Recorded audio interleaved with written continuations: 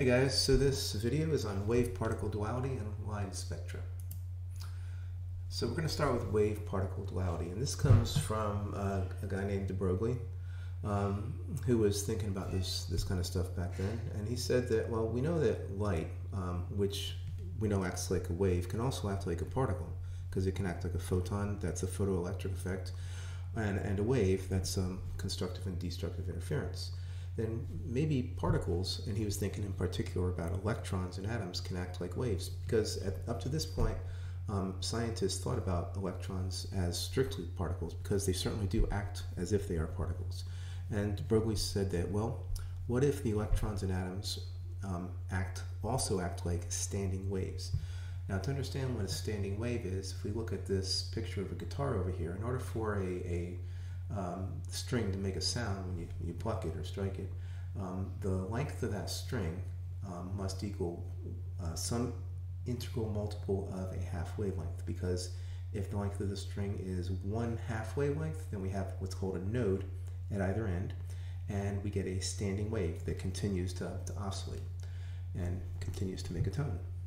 If we have the length of the string being 2/2 wavelengths, we have 3 nodes, one on each end plus one in the middle, and we get a standing wave. If we have the length of the string being 3/2 wavelengths, then we get 4 nodes and we get a standing wave. So to understand why this is, if we imagine that string being looped into a circle and plucked, and then if that length of that string, it ends up that the criteria is down here. If it's the 2 pi times the radius of that string is equal to, or the circumference is equal to some integer times the wavelength, then the ends of the wave overlap, and it's a standing wave, and it maintains itself. If that's not true, if this condition here is not true, then the ends do not overlap, and they end up canceling out real quickly. That's destructive interference. So Broglie was also thinking about Einstein's famous E equals mc squared equation. In the last video, remember, we showed that, or how Einstein showed, that for a photon, the relativistic mass is equal to Planck's constant over the wavelength of that photon, lambda, times c, the speed of light. What de Broglie said is, well, what if this is true for any particle, the only difference being because any particle is not electromagnetic radiation, the speed is not the speed of light in a vacuum, but rather whatever the speed of that particle is, called v, velocity. If you rearrange this equation a little bit, you get lambda equals h over mv. And that says that lambda, which is the wavelength, is equal to Planck's constant over the mass times the velocity. And this equation, guys, applies to any particle at all. And this wavelength is called the de Broglie wavelength for that particle with mass m moving at velocity v. So for example, let's calculate the de Broglie wavelength of a helium atom, and this is the mass in kilograms of a helium atom that's traveling at 3,141 meters per second. So if we plug those values in to the de Broglie equation, Planck's constant right here, that mass, velocity there, remember, joules is kilograms meters squared per second squared, and so the units do work out. We get a wavelength of about 3.174 times 10 to the minus 11th meters. It ends up, that's almost exactly the radius of a helium atom.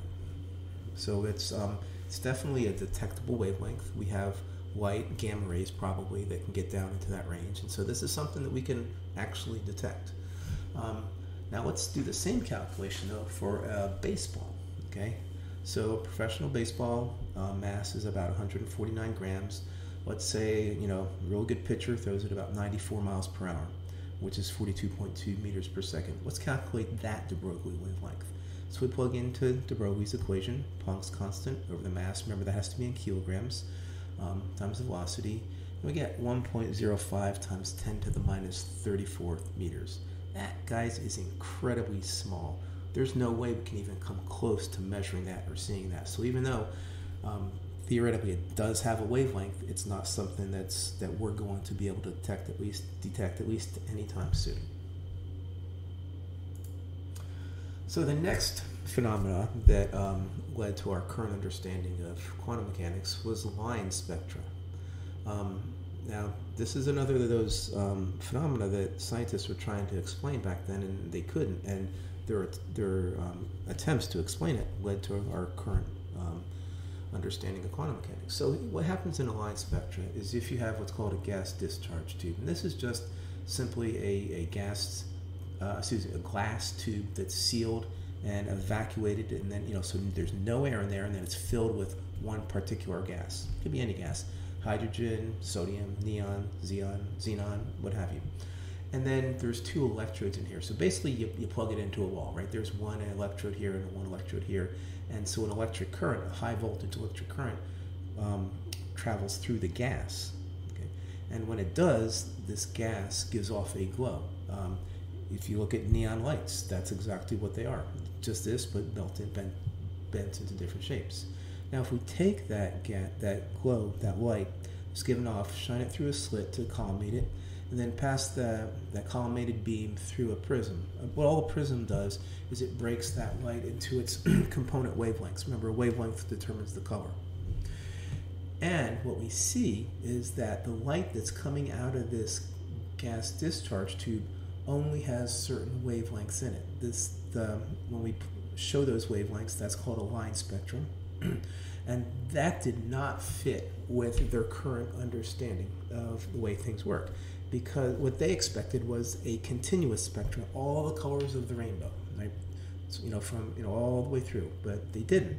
Now the values of the wavelengths of light that we do see depends upon the gas. Different gases have a characteristic spectra. As a matter of fact, astronomers use it today to determine what elements are way out in space. They do a line spectrum. So they couldn't explain this.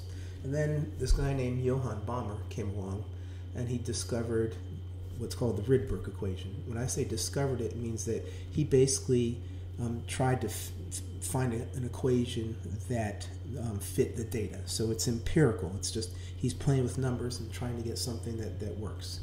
And he found this: 1 over the wavelength of the light that's emitted is equal to some constant called the Rydberg constant. That's what this is right here, times 1 over n1 squared minus 1 over n2 squared. Now, where the n's are just any integer, positive integers, but n2 has to be greater than n1. And this is just a constant. Don't bother memorizing it. And don't even bother memorizing this equation, because we're gonna get a better one in just a minute.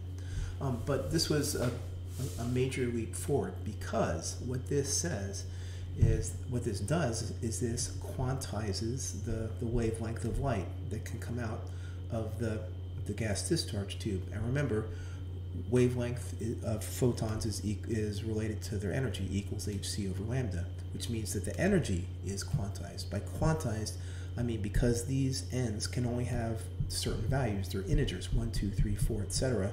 The value of the wavelength can only have certain values. And that means the energy of the light that's coming out of the gas discharge can only have certain discrete values. That was radical for that time. It caused a lot of uproar. But you can't argue with the data. Then along came Niels Bohr, this guy right over here, and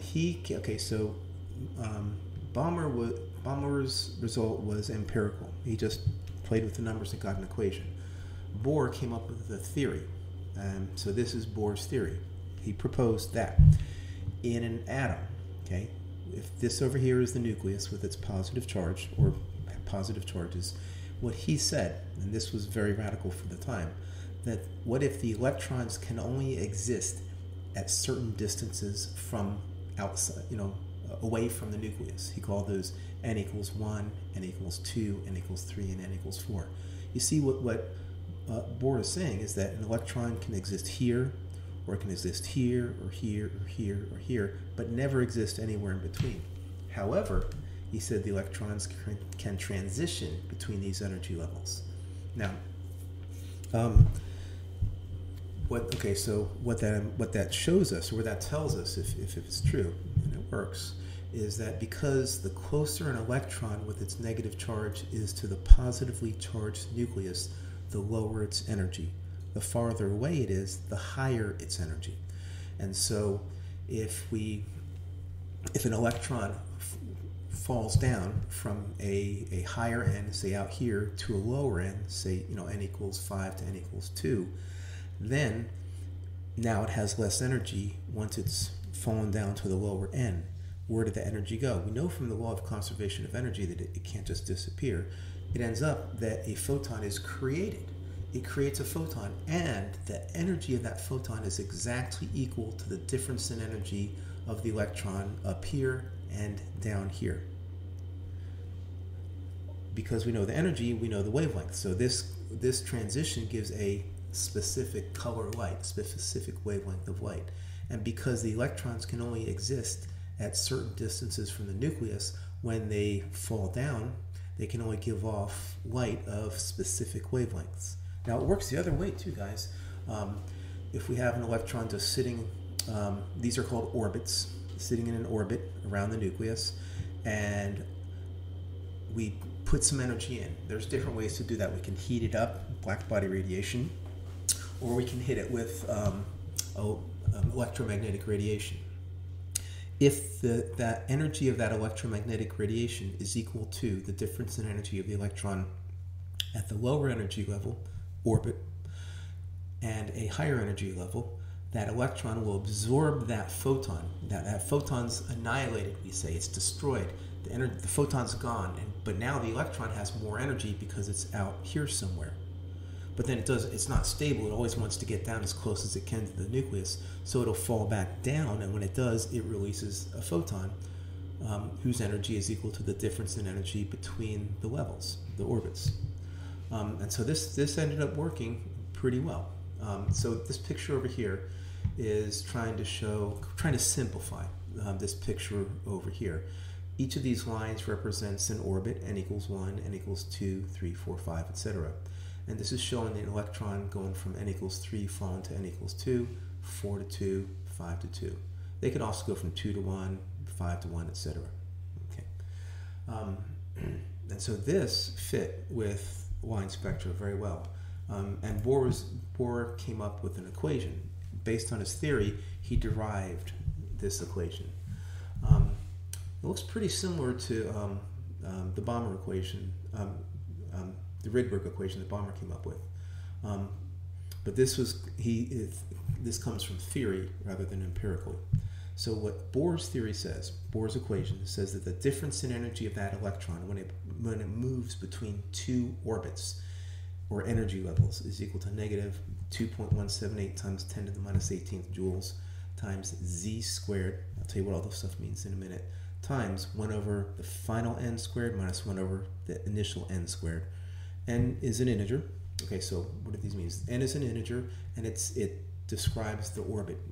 That picture that I just showed you: 1, 2, 3, 4, 5, or more. Okay, n can go out to infinity. Z is the number of protons in the nucleus. It's the atomic number for that nucleus, the number of protons. So the delta E electron, that's the change in energy of the electron. Now this can be positive or negative, because now, because if n final is less than n initial, so we're maybe going from n equals 4 down to n equals 3, and n final is greater than n initial, then that means that we have inside of here, this is a positive number, which means this negative sign makes the change in energy of the electron negative. So the electron loses energy, and that's what has to happen if it goes from higher energy to a lower energy. On the other hand, if n final is less than n initial, then it's going maybe from 2 up to 7 or something.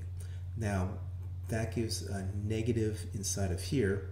This negative makes the overall value of this side of the equation positive, and the change in energy of the electron is positive, which it must be if it goes from lower energy to a higher energy. Now, when this happens, so we're thinking about the difference in energy going into or coming from photons, electromagnetic radiation. So the change in energy of the electron is equal to negative energy of the photon, conservation of energy. So if the change in energy of the electron is negative,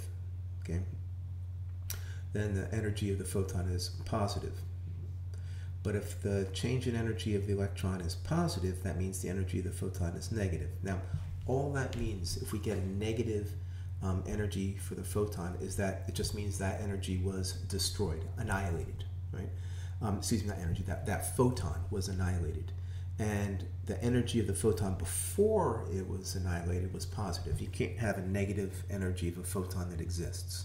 And so what we say is that, well, we use the equation that we saw before. Energy of a photon is equal to h nu, or hc over lambda.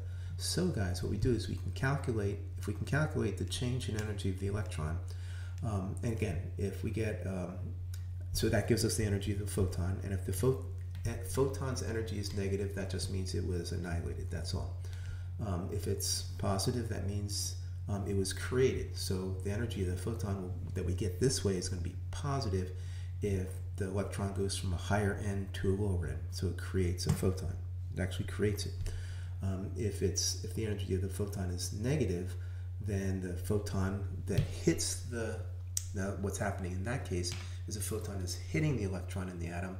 The photon is annihilated, the electron gains that energy and moves up to a higher energy, a higher orbit in the atom. Now, one caveat here, and this is really important. This equation, Bohr's equation, only works for hydrogen-like atoms. It's a major restriction, but it's also a major step forward in our understanding. So that's what what does hydrogen-like mean? It means that any atom or ion that has only one electron. So if it's hydrogen, then Z is 1. There's one proton, and we don't have to worry about it. But if, let's say, it's the helium plus, He plus, okay, helium has 2 protons, so Z is 2. He plus lost one of its electrons, so it has 1 electron. Lithium with a positive 2 charge works here. Now Z is 3, and so on. So there's Bohr's equation. Make sure you know this one, guys. Put it on your cards. Make sure you know what everything means here. So let's do an example. Let's calculate the wavelength in nanometers of a photon that's absorbed. So that means it's going to be annihilated, which causes an electron in the helium plus atom to go from n equals 2 to n equals 5. So it's going from a lower energy to a higher energy. So why don't you guys go ahead and give this a shot and come on back when you get an answer. Welcome back. So plugging into Bohr's equation, right here, Z is 2 because it's helium, and final is 5 and initial is 2. So plugging those numbers in here, we get a positive number for delta E of the electron because it gained energy. It went from low n equals 2 to n equals positive, higher energy, n equals 5. That went about 1.83 or 295 times 10 to the minus 18th joules. So now to get the wavelength of the photon that's absorbed, annihilated, the energy of the photon is negative delta E of the electron. So we get energy of the photon is negative 1.8295 times 10 to the minus 18th joules. And again, the negative just means that that photon was annihilated. And what we really want is the energy of the photon before it was annihilated, which is positive of this number. So if we use, now we use E equals hc over lambda, solve for lambda. So lambda, the wavelength of that photon, is equal to hc over its energy, the energy of the photon.